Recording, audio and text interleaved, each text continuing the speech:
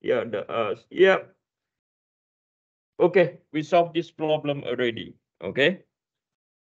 Any questions so far? Beside the BY, I don't think I answered him properly. Okay, he's just smiling at me. I can understand that. Right, let's look at another problem. Okay, and this is the problem that I like to do.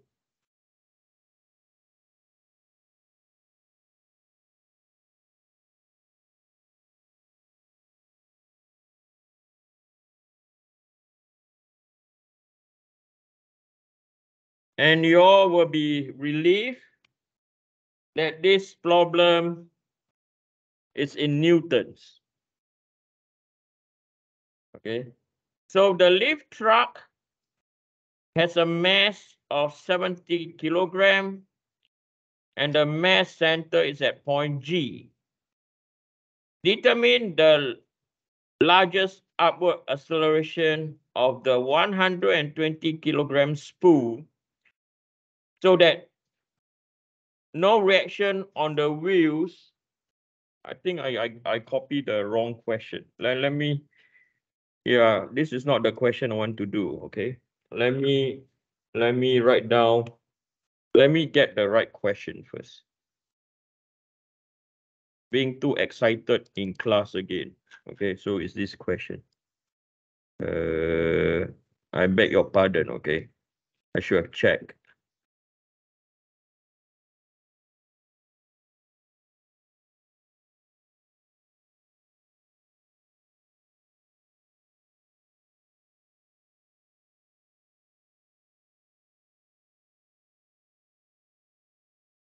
So we're still under linear motion.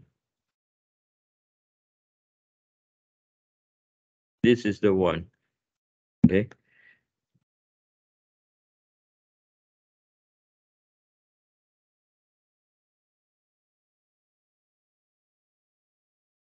I do apologize. I posted the wrong question. Okay, this is the right question now. The lift truck has a mass of 70 kilogram. Okay, so we know that this is known as the lift truck.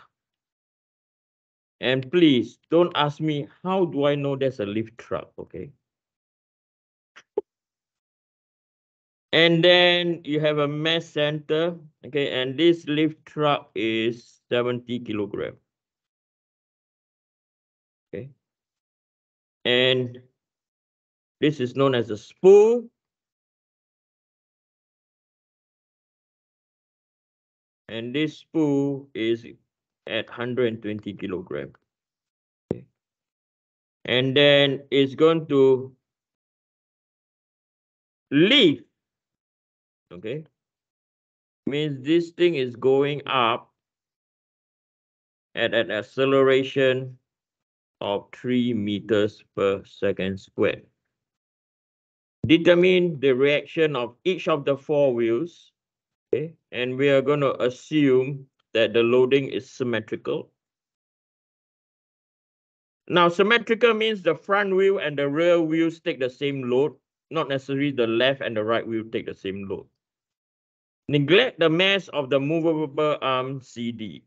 Okay, so again, we're going to start with our free body diagram.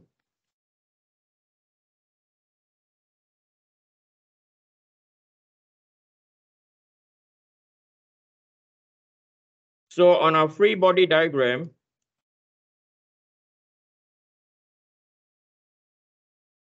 oh, sorry, we are trying to find the reaction on each of the 4 wheels. Okay, I do apologize to you. Okay, so we're going to find reaction on each of the 4 wheels.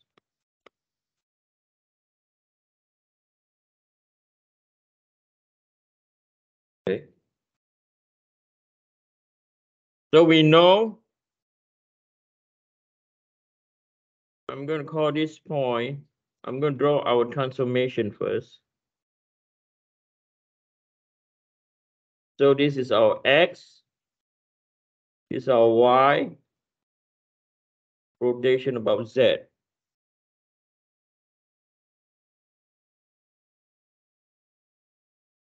At point A, exactly at this point down here, and I'm going to call it exactly at this point down there. Is it the point that you have issue? Where are you? Is it the point where I call it AY you have issue?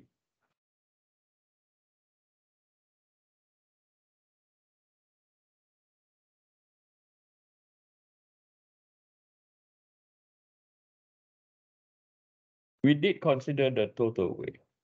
It's just because the front wheel is free spin, so friction doesn't act on A1. I think that's the answer. No. I need to talk to him later on. The answer. The front wheel and the back wheel take the weight also. So over here, this is my AY. And over here, this is my BY. Does that make sense to you? This is okay? Okay. Now, at point C is where the center of the spool is.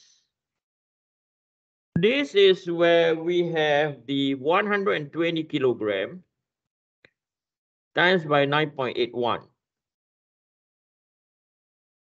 Why we have to times by 9.1? Because it's the force due to gravity. And the G over here,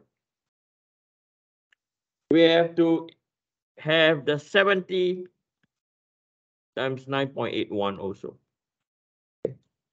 Is there any other weight acting on the system? The answer is no. We have the reaction. So then this will be equal. So next we construct our kinetic diagram. And our kinetic diagram states that the spool will be lifted.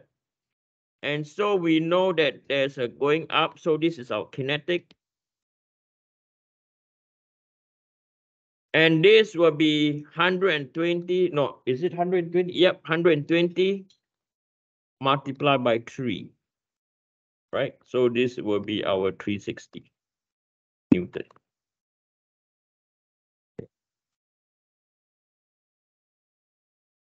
That's our kinetic, F equal to ma. So this is our kinetic diagram. Okay. So from here, again, really straightforward. Sorry, I should stop mentioning really straightforward because I cannot answer some of your questions. Summation of forces in the Y is equal to M AY, right? So what we have now is AY plus by BY minus by 120 times by 9.81 minus by 70 times by 9.81. And then this thing will be equal to 120 times 3, right? Because this is the formula that we are formulating the equation. So from here, you will have AY plus by BY will be equal to 120 plus by 70 plus by 2223.9. So this is now our equation number 1. Then after that, I decide to take summation about moment in the Z direction, and the moment I'm going to take from point A. Okay. So this will be equal to summation about moment Z at point A, kinetic. Okay. So now I'm going to take moment about point A. So this is exactly where I'm going to take our moment. You can see the dot been made bigger. So we will have 120 So it's going to be clockwise minus 120 times by 9.81. The distance is 0.75 plus by 0.5 minus by 0.7. Okay. Then the next is the one for the center of gravity. It's also going anti-clockwise, so minus by 70 times by 9.81. Perpendicular distance is 0.75.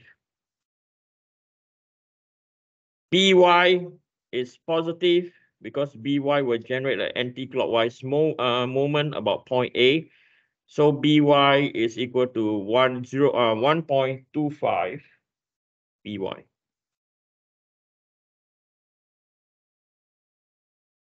Then this will be equal to, so now we have what? We have the acceleration. Now, the acceleration is only due to the spool, right? It's only due to the spool. So this is 120 multiplied by 3. You have to do 0.75 plus by 0.5 minus by 0.7. Okay. Now, why we only take the spool? Because it's only the spool that's moving what? Up. The truck is not moving at all. The truck is completely what? Stationary. Okay. So you have 0.75 plus 0.5 minus 0.7, that's 120 times 9.81. So minus 647.46. Then minus by 17, 515.025.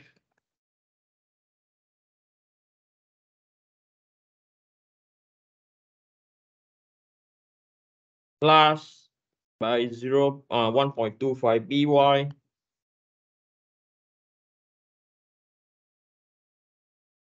And the whole thing will be equal to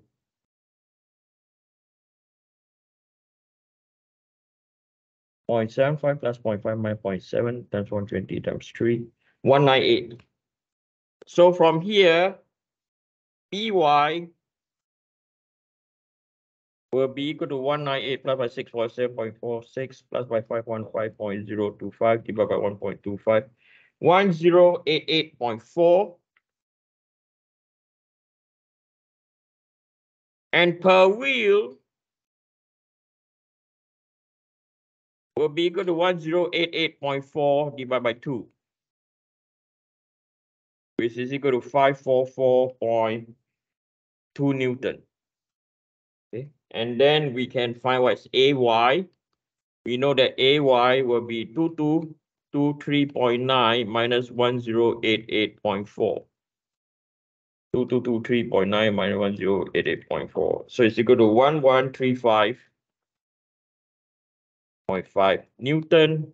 And then per wheel, you just need to what? Divide by 2. Because it's loaded in a symmetrical way. So it's 567.75 Newton. I'll see you guys on Thursday.